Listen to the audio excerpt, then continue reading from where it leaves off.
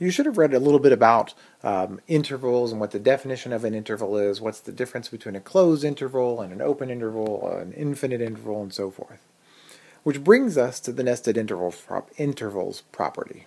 Okay? So what we're going to do is we're going to take a set of intervals, and they're going to be nested, which means that each new interval is a subset of the previous interval. Okay? And we're going to denote them I sub n, which is the interval from the closed interval from a sub n to b sub n. So it's a nested sequence of closed bounded intervals. Okay, an infinite interval can be bound or can be closed, but it's not bounded. If we have a sequence of nested closed bounded intervals, then there is a number z, that's what this symbol is, xi, such that z is in every single one of these intervals. So let's get a quick picture of what this is really looking like. So here may be my first interval, so a sub 1 to b sub 1. Now, I sub 2 is an interval that's contained within this guy. So maybe it goes from here to there. So there's b2, there's a2.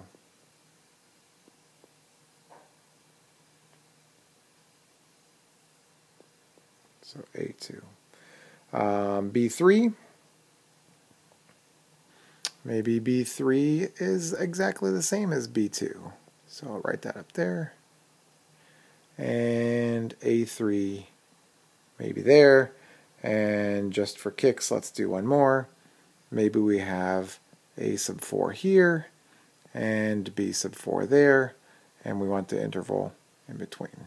Okay, so you see how the intervals keep getting smaller and smaller in this particular case. I never colored in those other ones there, did I? So that's there, that's there.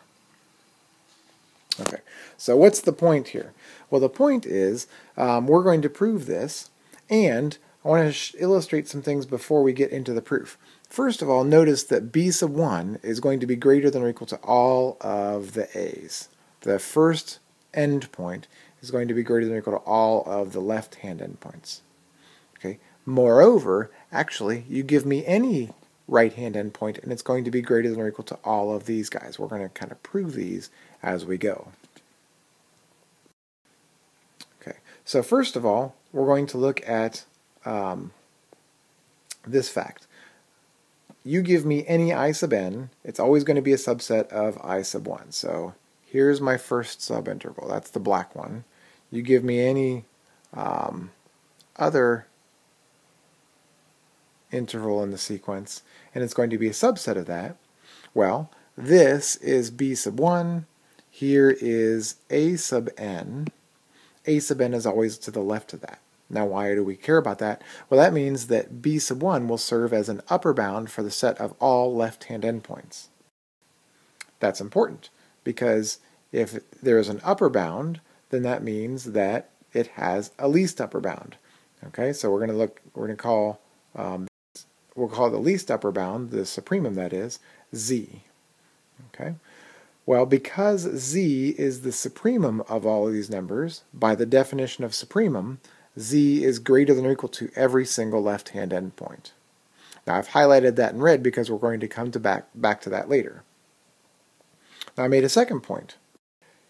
B sub n, the right-hand endpoint of any of these intervals, will also be an upper bound for these guys, all of the left-hand endpoints.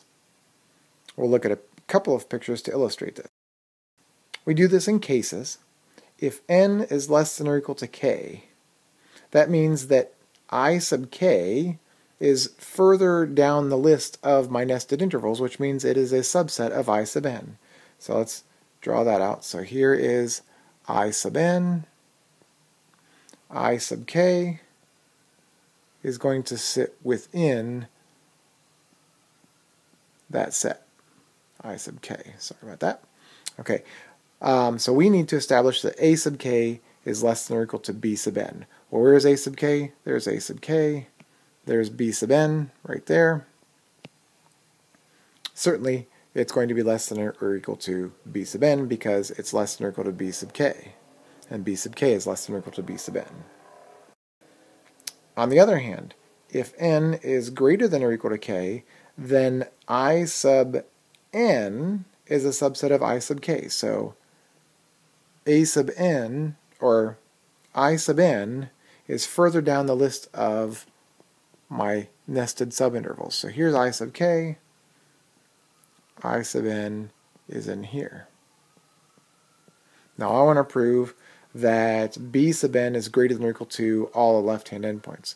Well, this is a sub k, this is a sub n, this is b sub n. So notice that a sub k is less than or equal to a sub n, which is less than or equal to b sub n. So we have just established that b sub n is an upper bound for this set. Well, because b sub n is an upper bound, by the definition of upper bounds are greater than or equal to the supremums. And z was the supremum. And lo and behold, we have magic. Because z is greater than or equal to a sub n. Z is also less than or equal to b sub n. Putting this into one statement, we have a sub n is less than or equal to z, which is less than or equal to b sub n. And what is I sub n? I sub n is precisely the interval from an to bn, which means that z lies somewhere in there. That's my best z that I can draw. Well, now we're going to look at an application of this, and it has to do with decimal expansions. So I want to find the decimal expansion for 3/11. And I want you to think about this in a slightly different way than you've probably ever thought about decimal expansions before. What we're going to do is we're going to take the interval from 0 to 1. Now I wanted to use the same real number line over and over again, so I'm going to put the decimal points in here, but this is the number 1. I know that 3/11 is somewhere between 0 and 1. Now I didn't write this in, but 3/11 is in the interval from 0 to 1, and I'm going to call this guy I sub 1. This is my very first interval. Okay, well now I want to locate 3/11. I can't really do this without the use of a calculator, but it turns out it's got to be somewhere, right? It's somewhere right about in there. In particular, it's between 0.2 and 0.3. Okay, so that's going to be my second interval in the nested sequence. Okay, 3/11 is in there, and I'm going to call this I sub 2. Well, now what I'm going to do is I'm going to take this interval and not treat it as the interval from 0 to 1 now, but treat it as this new interval. So this is actually 0.2 here. This is 0.3, which means this is 0.21, and this is 0.22, 0.23, 0.24, and I'll let you finish the rest off.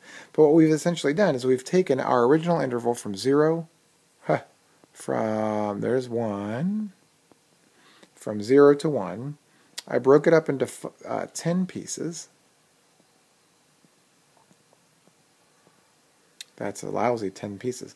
But this is interval 0, this is interval 1, this is interval 2, this is interval 3 and 4, and so on. And then what I'm going to do is, if my number lands in a particular interval, we landed in that interval, that's going to be the decimal point for my expansion. So 3/11 is going to start off 0.2. Well, now I've taken this interval and blown it up.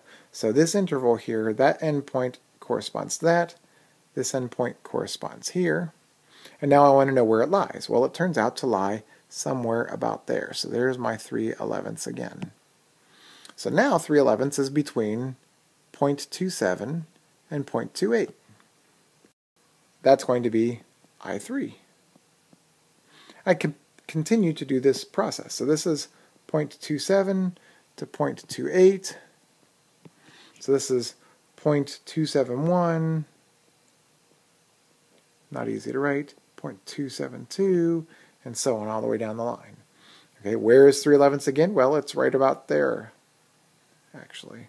I keep zooming in, and this nested sequence of intervals will always contain 3/11, and we can then, after we've played around with this enough, make the guess that 3/11 is 0.2727. So it's a slightly different way of viewing what we call the decimal expansions for rational numbers. But it's an interesting way to view it as taking these little pieces, numbering them,